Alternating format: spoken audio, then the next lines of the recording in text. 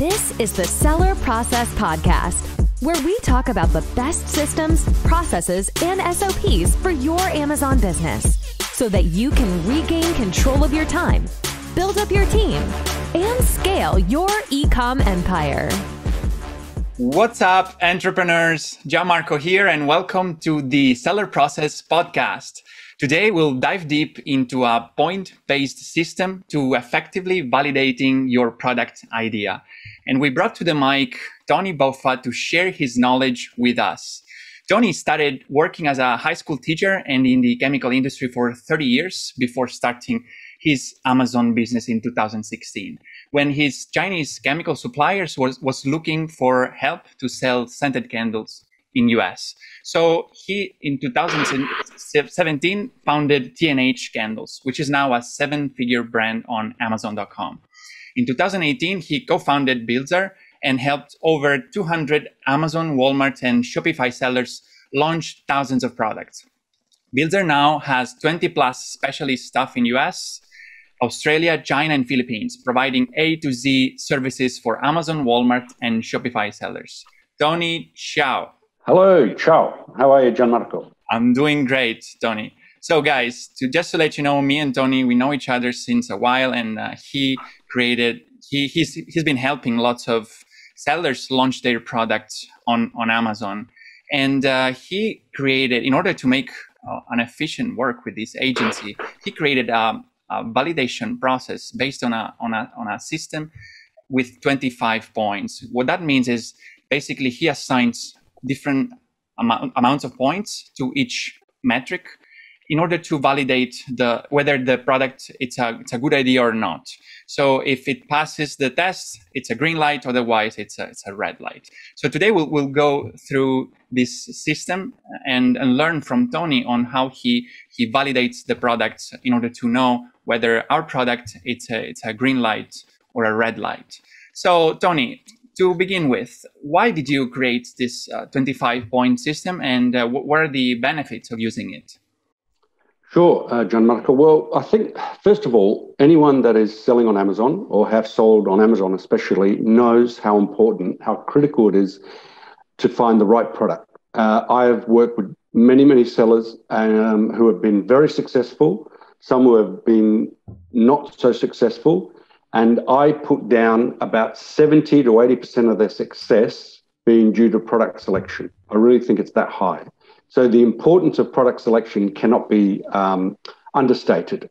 So when we were looking at it, a lot of sellers will come to me and say, "Oh, Tony, what's the best product? Which is the best way to get it? How do you know it's a good product?" It's a very common question. So there is a number of methods out there. Some people just use a competitor analysis. Some people do a market analysis. What this 25-point thing does is combine it all. For me, my philosophy is for successful product selection, there are 4 pillars of success. One, and it's going to be obvious, but here's what they are. 1 is high demand. 2 is low competition. 3 is that it's highly profitable, high margin. And number 4 is reliable supplier, right? So they're the 4 pillars of success.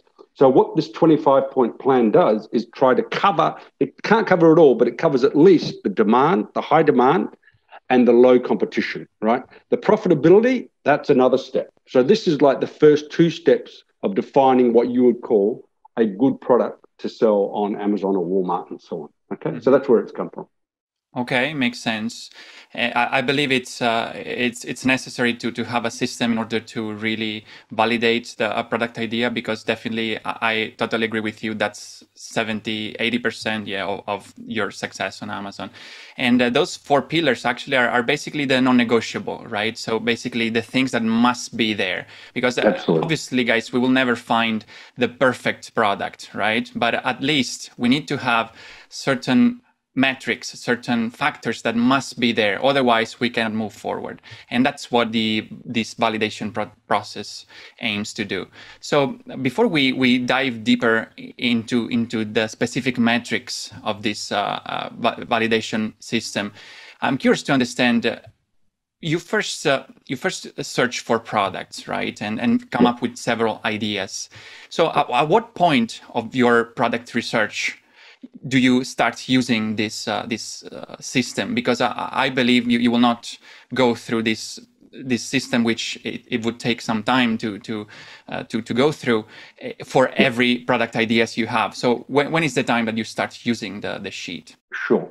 So our first starting point, obviously we talk with the seller, and the seller would have an idea in mind of perhaps what category they want to work in. They might want, sports and leisure. They might want home products, whatever it is. And if they have a particular category or an idea of what they want, we can apply the system straight away. Some of them will say, what do you think of this product? And we'll do a quick analysis and we'll go through all the stages to see whether it's a pass or fail. But typically, if they're not sure, if they want to say, oh, look, I think I want something in the home area, we'll start with helium-10. We rely very heavily on helium-10. Some people don't know helium-10 or don't use helium-10, but we love it because it has so many great tools. And one of the tools they have is called Black Box. So Black Box is a product searching tool. It's really, really good to help you identify, as a starting point at least, products that you can filter in such a way where you can identify products which are fairly low competition, but still strong demand. So it's a starting point, helium-10 Black Box.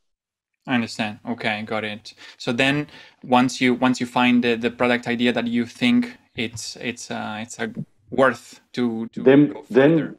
Correct. Once we identify a product idea or a product, maybe a product in a particular niche that looks like it's got potential on Black Box, we then apply the 25-point plan. So would you like me to go through the 25-point plan briefly now? Yeah, got it. So yeah, for sure. Let's now dive deeper into the metrics. Sure. So we'll see. And this is really challenging because you can't see it, but I'm sure we can give a link to your listeners and they can see it for themselves afterwards. But it's made up of a number of different scores based on supply, on demand and competition. So one of the things we do, first of all, is the obvious things we use is to find out things like search volume. What would be the search volume for one of the main keywords? So if we take an example of, let's say, baby shower boxes. These are like baby gifts that you have when the baby's born and something like this, right? So you would look up, say, what is the search volume for that? So you would indicate that as an idea. We don't measure it, but it gives us an idea. Then what we do is we use another helium-10 tool called X-ray. You're familiar with X-ray? Absolutely, yes. Yeah. So most people who have used helium-10, or most people that are Amazon sellers would know X-ray. So it gives a very good analysis at a snapshot with a particular keyword, let's say baby shower boxes, and it'll show you the first page of results. In other words, the top sellers on page 1, and show there a number of good information. For example, it will show you their sales, their units sold, the number of reviews, et cetera, et cetera. So one of the first metrics we have, we call it a 7 and 7. This is something I borrowed from someone else who uses it. And this is just one test. So the 7 and 7 means that 7 out of the top 10 sellers have more than $7,500 of sales per month. So the demand is strong. And 7 out of 10 of them have less than 75 reviews. So that the competition is relatively low, because reviews are so important. In other words, if you have competition there with good demand, that is more than $7,500 a month, and low reviews, it's going to be easier to beat. Okay, if you come up against sellers that have got thousands of reviews, it's so much harder. There is a direct correlation of sales with reviews. So that's a way to check out the demand and competition. So we give that a score. That's number one, right? Okay. Got it. Any questions so far? So the 7 and 7 is the first test. So basically, you assign up to 2 points, right? If they pass these two tests. Correct. One is correct, demand. and we assign 2 points for that. So this is 2 points out of 25, right? So if you get a point, if 7 out of 10 of them have more than $7,500 in sales per month, and another point if 7 out of 10 of them have less than 75 reviews. Okay, but I'm curious about now. Since the Amazon started with the request review button. Most people get lots of more reviews, right? Because people don't need to, they can just rate the product, no need to write down a full review. So people have seen a spike in the number of reviews. So do you think still these 75 reviews, it's applicable? Because I think it depends also in the marketplace, right? In the US, there are more reviews, and in Europe there are less. So absolutely. So you're right. This is based on US. I should have stipulated that. But you're right, actually. When we did this a couple of years ago, things have changed a lot in 2 years. So we might have to review the reviews, because 75 is quite low. You're right. And it's very rare for any product to get a two scores or 2 points for that one. You're right. 75 is low, especially for page one. So, but, it's a test. We have seen it a couple of times, but you're right. It's very rare. We might have to change that to maybe 100 or 150, we don't know. But you get the point of it. The idea is to check how competitive it is, right? Exactly. That's one measure. Exactly. The next one is whether it passes, the first page passes $300,000 in sales.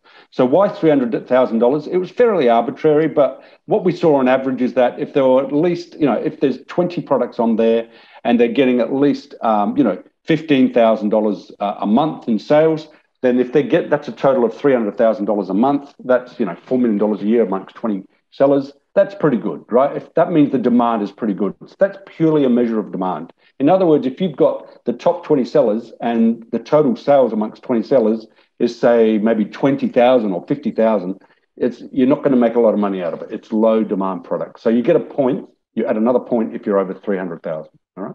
Just as a reminder for people that are listening, that these metrics that we're giving are the ones that Tony set in his spreadsheet. But obviously, everybody has different targets, different goals for their product. So the point here is to give you a system that you can use based on points that helps you with validating your product. Then the exact metrics that you are going to use, those can be changed based on your preferences, based on 100%. How aggressive you are, for example. If you're fine with getting, let's say, several small products, then you can go down with this metrics. You can use smaller metrics. Or Absolutely. If you want to be more aggressive and you want to make sure that you find a home run product, then you gotta put your metric much more strict, and you gotta shoot to the moon for this metric. So that's just to give you a system that you can use and implement in your business, and then you can tweak with your metrics that you prefer. All right, let's move on then. What's next in the... Yeah, so the next one, as you said, it's a guide, but this has worked well for us, but absolutely you can change the numbers. So the next one we look at is how many of the top sellers have over 1,000 reviews. There's a magical thing that I've noticed over the years as a seller, and that is when you get to 100 reviews, something magical happens. Suddenly you get more sales. It's true, it really is. Mm-hmm. When you get to 1,000 reviews, I believe the Amazon flywheel really kicks in. You've heard of the Amazon flywheel, where you just start to get automatic reviews. It depends on the category, but if there are 3 sellers with more than 1,000 reviews, oh boy, it's almost impossible to beat them, right? And you'll see that the big sellers are there. So we give a point. We get 3 points if there are no sellers with 1,000 reviews. In other words, all of the top sellers have less than 1,000. We give you 3 points. If there's only one seller with more than 1,000 reviews, we give you 1 point. If there are more than one seller with more than 1,000 reviews, no points, right? Because that's just a measure of how tough it's going to be. If you've got 2 or 3 or 4 sellers with over 1,000 reviews, oh boy, that to me is tough competition. Okay, yeah, makes sense. In most markets, that's there is a direct correlation with sales and reviews. Although we will talk about maybe this in another. Actually, we do have another episode talking about this, like how reviews relate to sales. But in this case, for sure, it is a measure of demand of competition that you should take. Absolutely. Take care of. And another one we do as a measure of competition. Look, you can't escape it. You can't escape the fact that on Amazon, 2 of the top reasons people buy products on Amazon, number one is selling price. A recent survey said that 82% of buyers, the number one reason for choosing a product was price, right? So you can't escape that. The number 2 reason is reviews, and you can't escape social proof, right? So that's why we put a lot of emphasis on reviews. So the next metric we do is we look at the average reviews. In other words, you can measure the average reviews on X-ray, And if the average reviews is less than 80, then we give it 3 points. If it's less than 500, then we give you 1 point. That's the average reviews per seller. Okay. So that's another measure of competition. So if the average reviews per seller is over 500, you know, amongst the top 20 sellers, you know you're up against a lot of competition before you start. Got it. Okay. So in that case, you get 0 points in the sheet. Yeah. If there are more than if the average is more than 500, yeah. The next one is the average price. Now, price is an interesting one. There's no doubt the cheaper your product, the less profitability. Number one, and number two, the more competition. Generally, the more competition. People like to say they like to be in a sweet spot between about $20 and $50. So we say that if your average price overall amongst the top sellers is more than $20, well, we'll give you a point for that because at least it's not under $20, which you're going to make. It's going to be very hard to make profit, right?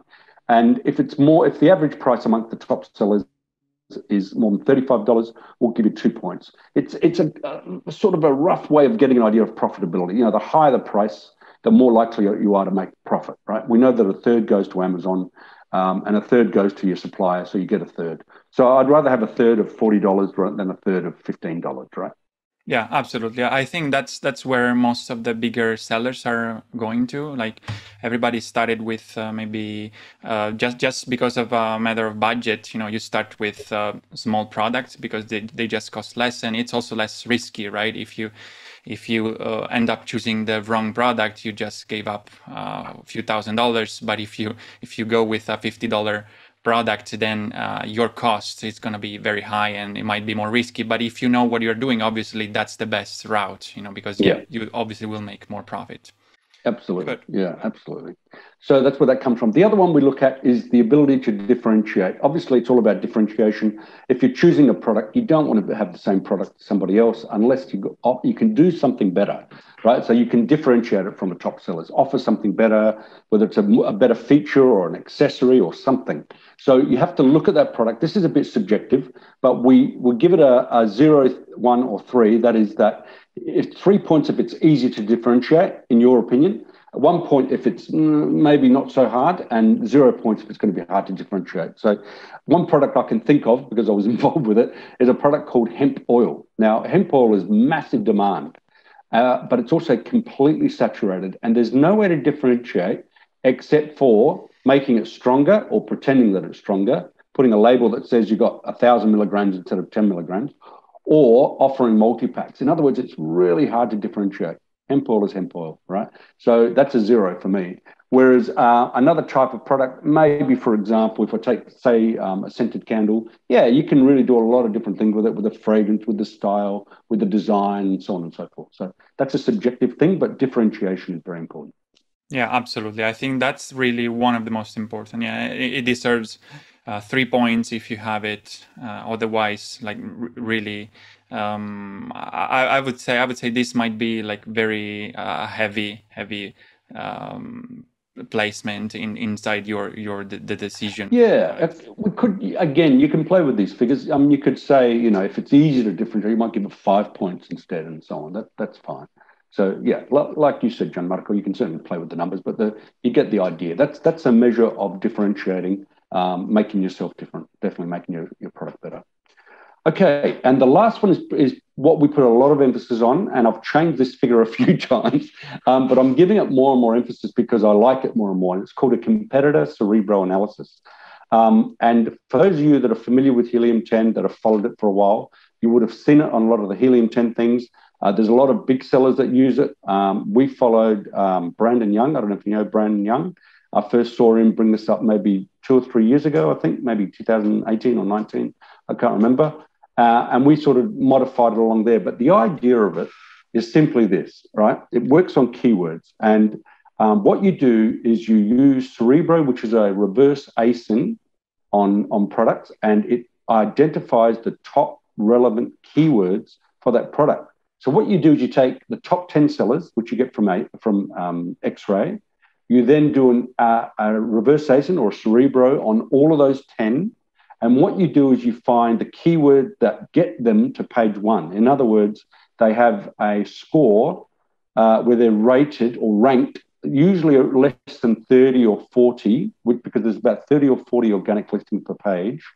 And then the number of those top sellers that have a keyword, let's take, for example, say scented candles as a keyword. Now, if the top 10 sellers all have scented candles ranked in their Cerebro as reverse ASIN less than 30, then that would have a relevancy of 10, a very high relevancy. In other words, all the 10 sellers are using the keyword scented candles to rank to page 1. So it's a very important keyword and it's highly relevant. So the premise behind this is that when you come up with a product, it's very, very hard to be totally inventive. The idea is to show Amazon that you are basically mapping your product against the top sellers. So we look at who the top sellers are, we look at the keywords they're using, and we use the Cerebro analysis to identify it. And then when you do all that and you work it out, it takes quite a while to do, a good half an hour. Then you find which is what we call a high risk and a high opportunity, or a low risk and a low opportunity. In other words, if most of the sellers have all of the keywords, then it's high risk, very high risk, because they've already got the keywords that you want. If less than 3 or 4 of them have the top keywords, then it's a low risk. And then the opportunity comes from the number of keywords. If they have more than 30 relevant keywords, then that's a high opportunity, because that's a lot of keywords. The more keywords you have, the more demand, the more ways of finding your product. So that's a high opportunity. If there's only maybe 10 relevant keywords to your product, it's going to be harder to find your product. There's not as many keywords, so the demand will be lower. So this covers a lot of things. This covers competition. It covers the competitiveness of the product. It covers the demand of the product. So we give it a lot of weight. So if something is low risk and high opportunity, we give it 10 points. If it's medium for both, it's 5 points. If it's low on one of them, then no points. Okay. So it's a very important way to measure. And some people use competitive Cerebro alone to identify whether it's worth going ahead. This is an important part of it. It's like, nearly half of the whole score. The other things are very important as well, but we do put a lot of emphasis on this because we found it to be really accurate. Almost without fail, we found that people that use competitive Cerebro and they've got a high risk, even if they've got a high opportunity, but if they've got a high risk, it's really tough. It's a tough market. Right. Yeah, I agree. Definitely. So that's basically half of the points, almost half of the points goes to your keyword analysis, which I agree, it has a lot of weight into in the system, because obviously if there are no enough keywords that you can work on, then it's a low opportunity, and there is high risk in joining that market, in trying to go through, because basically there is no space for you. That's correct. We have to reason in terms of keywords, not in terms of product. We're not selling a product. We're basically selling a space in a keyword that people type, and so it's like real estate basically. I see it like real estate. Exactly right. People search for a term, and they find a page with lots of spots. It's like a street with lots of shops basically. Exactly if you can have your shop in the best corner of the street, then you got clients entering in your shop. So that's the same thing. If you can get into page 1, in the high spots of page 1, because actually now with more and more people buying from mobile, we gotta think of the high spots of page 1. Absolutely. Because mobile has less real estate basically, so it has a smaller screen and it gives less opportunity to appear on page 1. So we need to aim to get to the first 16 spots basically in the keyword that we are targeting. Absolutely right. Spot on. So I agree that it should have a high emphasis, the keyword analysis. All right, well, I think I saw some figures somewhere, Gianmarco, sorry to interrupt, but I think it was if you were rated in the top 3 for the highest search and relevant keywords, you are always going to be in the top 3, right? You're going to be a top 3 seller if you have the top 3 relevant and high search volume keywords for that product, right? You're always going to be in top 3 sellers. So it's so important. Being ranked in the top 3 for the high search volume relevant keywords, you're going to be a big seller, no doubt about it.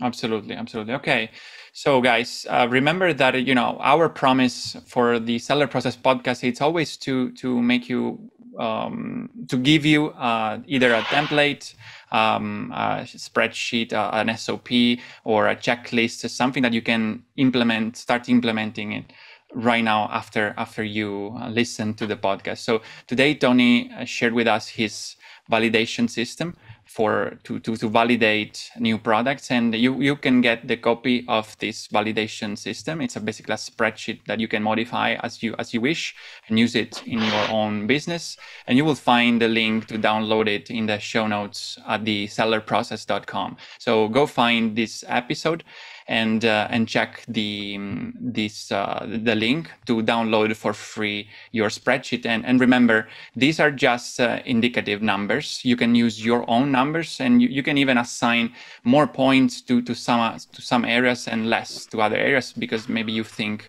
that's better. But keep in mind that this is the system used by Tony for his company, who helped several Amazon sellers to launch their products. So it worked for him, so it can work for you as well. So Tony, just the last question before we say goodbye. I want to understand what's the common mistake that you have seen people making in using this validation method, or in general, like validating their products. What's the most common mistake, so that we don't make it? Okay, the most common mistake with new sellers is not doing this, is not doing any research, is going with their gut feel, or going with something they think, someone's selling $1 million a year. Even if I get 10% of that, that'll be fine. Doesn't work that way. You've got to do your research. You absolutely have to do. And this is just the first step. I could give you another 5 episodes, Gianmarco, about the next steps involved. So do your research. Absolutely, you must do your research. And this is only the first step of many. So don't jump in with gut feel or saying, wow, $1 million product. I only want 10%. That's 100,000. It doesn't work that way. It's Absolutely. A bit all or nothing. Amazon is like that. Absolutely. And guys, remember, don't fall in love with your product, fall in love with your customer. That's really something that I really live by. I mean, it's my mindset in growing my business, and definitely that's the way, like, every big seller is doing. So don't just go for your gut feeling. Obviously, we need data to back up our decisions, and that's the way advanced sellers like Tony do. Basically, giving a number to different metrics. Basically, it takes out your emotional judgment, basically. Yep. And then you will have a number to look at, and if that's if the system it's built well, you just need to trust the system and follow the process, and you cannot really make mistakes on that. So Tony, so then thank you for being here, and obviously, I know you have a lot more to share, so we can have you here again soon. So thank you again, and guys, if you would like to reach Tony, how can they reach to you if they need your help? Well, you can go to our website, which is just bilzar.com, bilzar.com, or just email me, tony@bilzar.com. Awesome. Thank you, Tony, again. Guys, this was go remember to go download this the free copy of the 25-point system to validate your product on the sellerprocess.com. Thank you, Tony. Thank you so much. Bye. Thanks, Marco. Bye-bye. Bye. Changemakers, I hope you enjoyed the show and learned something from the interview. I like to leave you with my favorite quote. Remember, we don't rise to the level of our goals.